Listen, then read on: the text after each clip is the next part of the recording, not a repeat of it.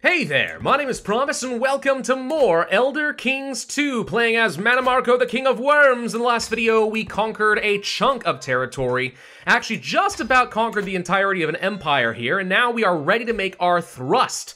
Unto the Ruby Throne and the White Gold Tower, we want to take the Imperial City for ourselves. And we can place our great lichy awesomeness on the throne and the world shall fear me. However, I do see a little bit of a problem. The Imperial cult populists are attempting to break free, and there's kind of a lot of them. There's a lot of them. Yep, you want freedom? No. You shall have death. Oh wow, that's a big rebellion. That's a big rebellion. No biggie though, we can handle it. It's fine though, this is actually good. This is a good opportunity to go ahead and revoke a bunch of titles and put some nasty people in prison where they belong. I like that.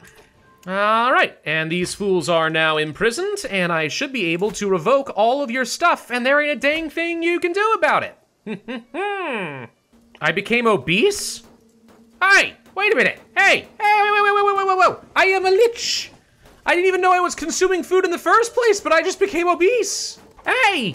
Another available dynasty. Do we want to go for the thaumaturgic heritage? More experience for lifestyles and stuff could be nice. I don't know what the arcane court type does, but I have to imagine it's gonna be good. It might get me more magic in some way. And then extra rituals I don't care too much about, but we should probably work up towards sorceress rule. That makes sense. And Hastril over here is looking to declare war on me for a viscounty. That doesn't seem like a good choice on your end, but okay. It's taking me a little while, but I've rearranged a lot of the duchies down here, and now I've replaced them with proper loyal people who are going to be making sure they give me all of their money and their troops. So I shouldn't have much to worry about as far as some uprisings from the vassals. They are fanatically loyal, which is amazing. It's really just the dang populists that keep popping up that are going to be an issue, but for now we're okay. So I think it might be time to start making my push toward the Imperial Isle. What do you think? I think so. Yes, here we go.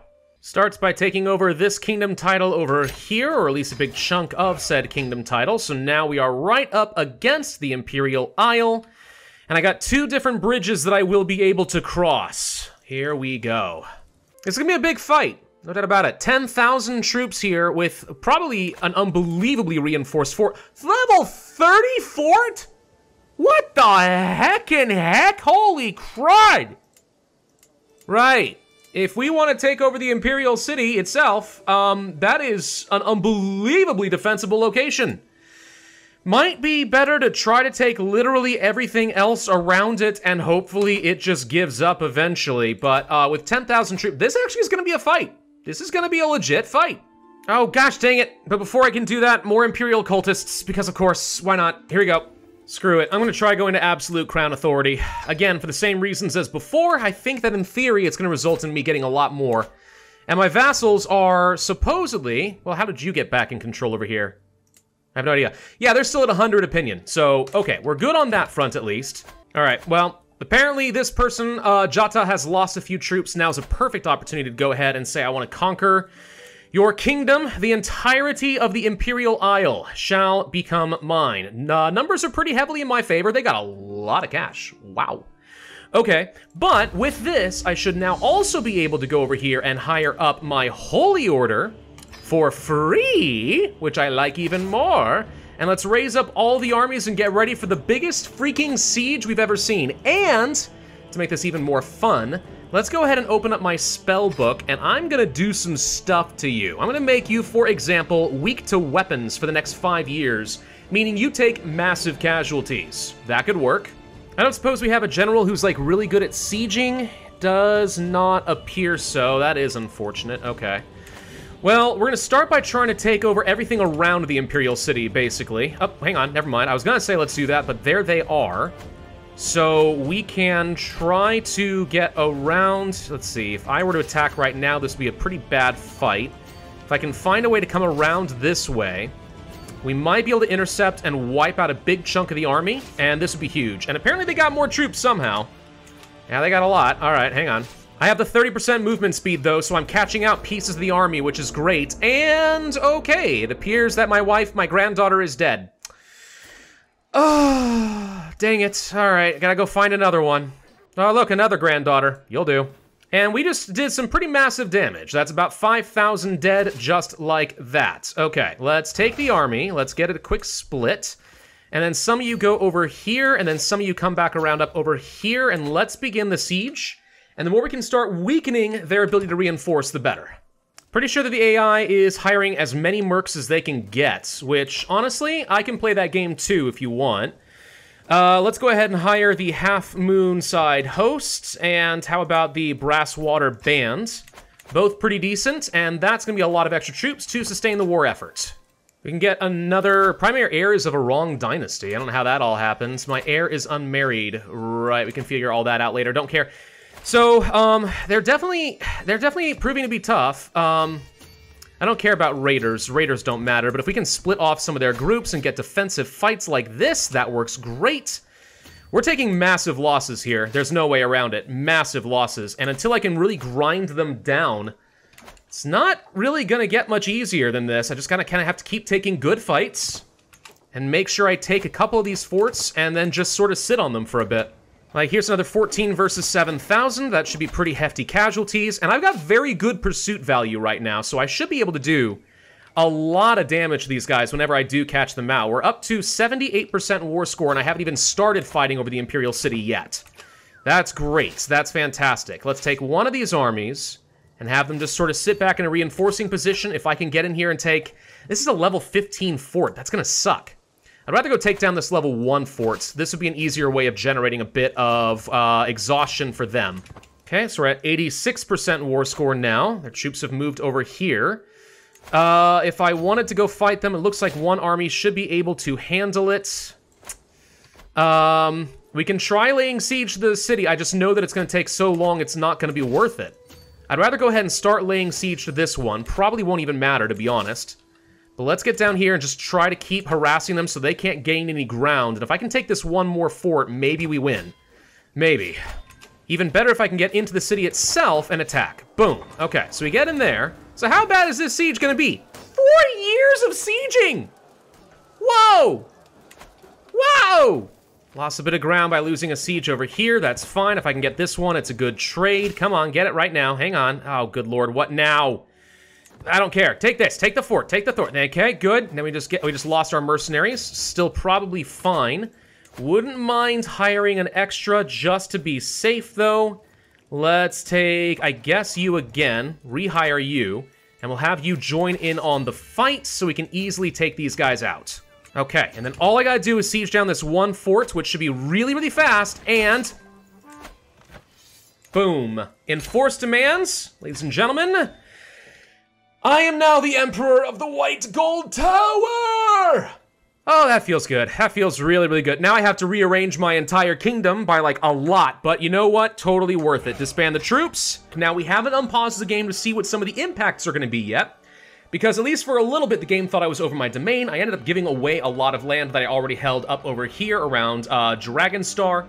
But I think that's a good trade, honestly, because this is some of the best development you're going to find in the entire map. 47 development, not to mention some pretty awesome things here, like, let's say, the Imperial City building, giving me an extra 15% levy and holding for the entire duchy. Also, the White Gold Tower expanded. 50% holding taxes, all the prestige, renown, control, good lord. Yeah, holding this holding gives me a ton of power. It's absolutely insane. So, really good trade-off for me. We just need to convert them to the right religion, and we need to get our control up there so we have absolute control. But if we unpause the game, all right, we're going to see that we did jump up at least a little bit in terms of income again. What is this? Life and color. What a delightful day it is! The wind is refreshing. I'm a happy lich. Because Venice is dead? Hold on. Wait a minute. Hang on. Venice died. Venice actually freaking died. Oh, that's amazing. All right, well, this has been a very good week for us, isn't it? Okay. Best day of my life. Lose all the stress that I don't have. Yeah, all right. Well, you wait until nightfall, then set off with a shovel. I'm gonna screw with this body. Hold on, hang on, whoa, hang on. The night air hangs still and silent. The only noise that can be heard is the scrape of the shovel. His body is exposed once again. I'll make you useful for once. I could feed you to the pigs, or I could take his skull as an artifact. Oh, hell yeah. I thought I was about to raise him from the dead as a zombie. Not as fun. Still, nonetheless, pretty good. What is this trinket gonna do for me? Where's his skull? There it is. It's not even worth much. One could even say that that might be like the ultimate insult there. I don't know. We do want to be moving this to become my capital. Yes? I think we're all in agreement? I won't be able to do this until we change it to the de jure capital of my primary title.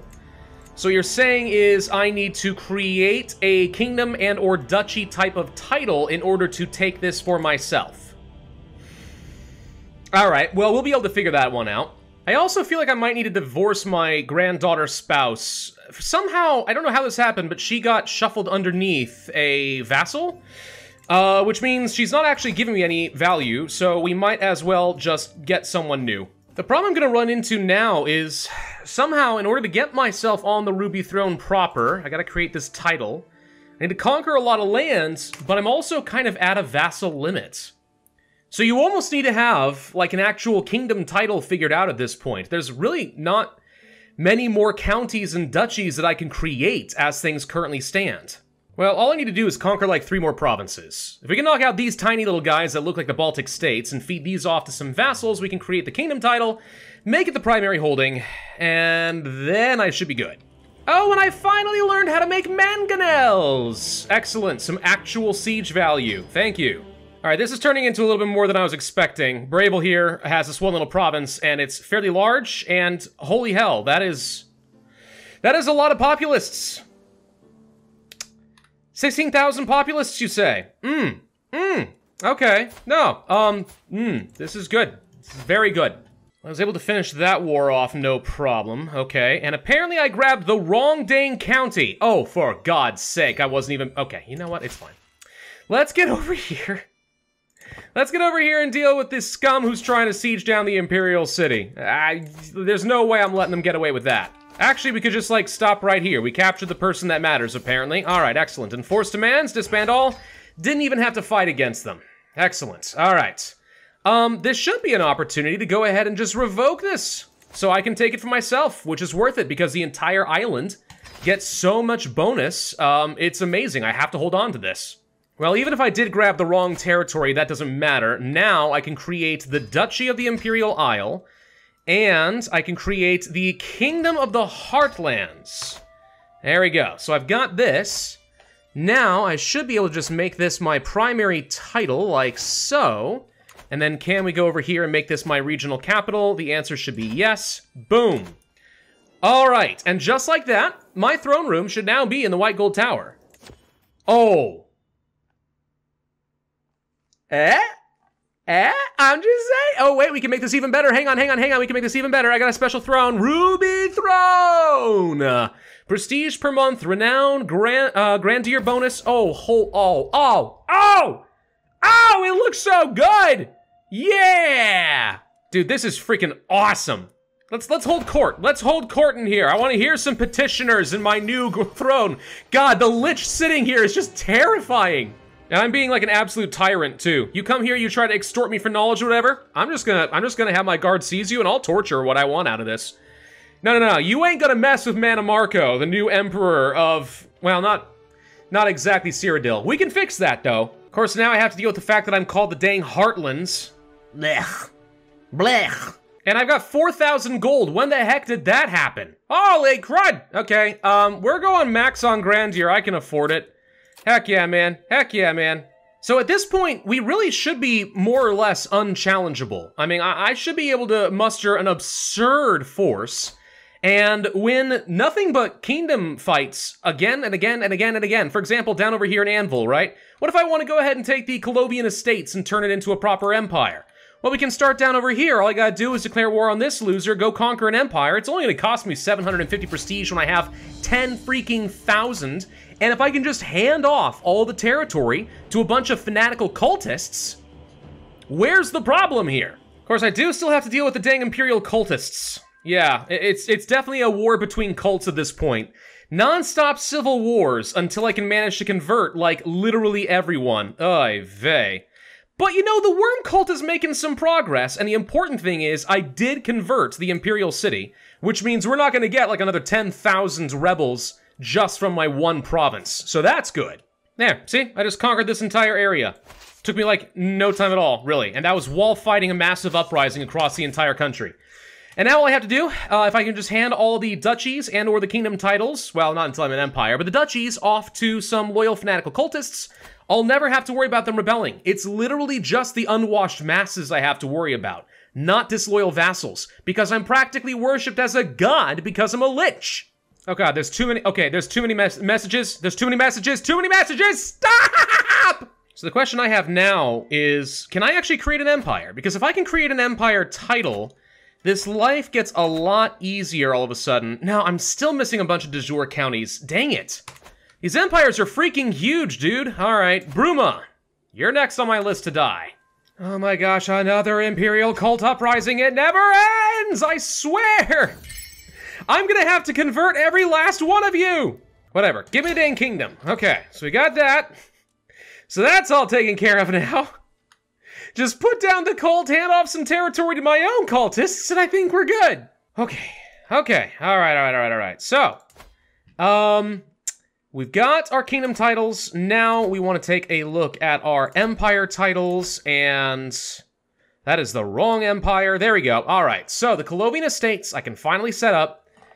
I've got 107 of the required counties, which is great. It's only 350 gold. Easy. Go ahead and create this sucker. I am now a mighty general. Oh, is that how this works? I'm not an emperor, I'm a general now. Estates general and stuff, I guess it makes sense. The important thing is I'm now able to have a lot more vassals, which means I can control a lot more of this stuff, and I should be able to start creating some kingdom titles, setting some people up to be a heck of a lot stronger. I could also go into my empire title and actually change what it looks like, because this ain't gonna cut it. No. There we go. The Empire of the Black Worm seems a whole lot better. So now what do we do? We're kind of done, honestly. But you know, I'm not totally satisfied with it. What if we decide to try to unite, like, basically Cyrodiil? I don't think we can, like, literally do that, but I mean, we can get close. Making some progress, at least kicking everyone out of this area. Bravil is probably the next big target, and at 2,000 troops seems pretty weak. I don't really see any reason why we couldn't just go for a full Imperial war over here if we wanted to. That's a lot of territory we could snag. But of course the populists are coming up again. For God's sake, when does this end? Does this ever end? It's so stupid! You all are just gonna die again and again! They're actually getting stronger every time is the scary thing, because I just keep taking on more land faster than I can convert it. I'm literally blitzing through these wars about as fast as I can with the expectation we're me taking on Bravil in just a second. But I might as well knock out some of the smaller duchies and kingdoms as well, because it's going to give me a lot more access in areas I want to go. But these wars are really quick at this point. It does not take me long. All I gotta do is just move the rally point over here and say, let's raise up all the armies, and we're gonna end up having, what is it, 18,000 men raising up here to deal with one small kingdom. Like, yeah, this doesn't take long. This is easy. See, this war only took me, like, 45 seconds to win kind of a thing. Like, it really is that fast at this point, and then I just go ahead and rinse and repeat, hand it off to fanatical cultists, and boom. And now's a good time to go ahead and declare the war because she is stupidly weak. I can get almost all of Cyrodiil in one fell swoop. And actually, I just captured someone important, and that's it. Boom, that was even fast too. Holy crap, and boom. Alrighty, that expands the holdings just a little bit. Alright, so question. Can I, like, usurp your title at this point? I still don't have enough after all of this, are you serious? How big is this frickin' empire? Answer is it's actually kinda huge. Alright, fair enough. But now I have, like, 1 million vassals to deal with, and oh god, alright, this is... I need to revoke enough territory to get somebody new in every one of these duchies. This is gonna take for freaking ever. Or I could just create a whole bunch of kingdom titles, I suppose. But, like, yeah, alright. At this point, though, I think I've kind of proven my point. We can have up to 26,000 troops. I've barely even been making use of my spells as of late in order to get extra soldiers, because we just don't need it. The power of being a lich is honestly not the magic. It's the fact that you end up having fanatical cultists who will serve you in all things and never rebel against you even once. So I have a shockingly stable empire, except for all the religious issues. A very stable empire that's never gonna rebel, and I just get stronger and stronger and stronger, and now I have so much prestige and piety, I can literally take on entire kingdoms or empires every single war. The more united they are, frankly, the more convenient it is for my mass conquests. So I think this is a good place to actually end the series, because I think we've kind of proven our point. Mannimarco, King of Worms, good god, can become unbelievably powerful. Again, Lich, stupidly good with the Worm Cult. It really, really is. The extra power of, like, raising troops and stuff, it only helps you in the early game.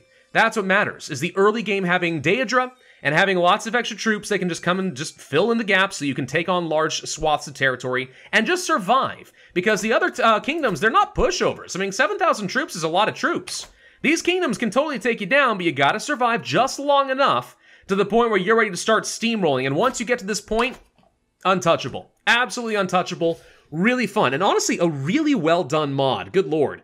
This is like a phenomenally done CK3 mod. I'm really impressed with how it's turned out. Thank you all very much for watching. I hope you enjoyed this small series of Elder Kings 2 for CK3. If you did, I would ask you hit that like button, leave a comment, subscribe, make sure you hit that notify bell. And I will see you guys next time.